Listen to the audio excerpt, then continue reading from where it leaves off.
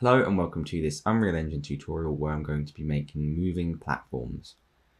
I'm going to hit Control Spacebar to open the content browser, and I'm going to right click, make a new folder and call this Blueprints. I'm going to open that up, right click again, make a blueprint class. I'm going to choose Actor.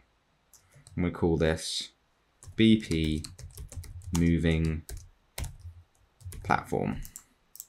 Open that up and then press Add and search for a cube. Press R with it selected and scale it down.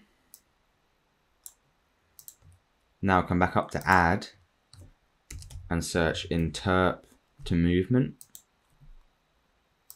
With that selected, come over to Control and increase the duration, and then in Control Points click plus 3 times to make 3.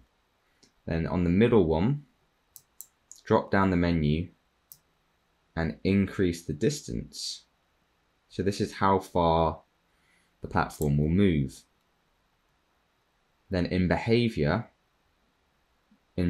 type, change one shot to ping pong. Now compile, save, close that down, and then play. You'll see a moving platform.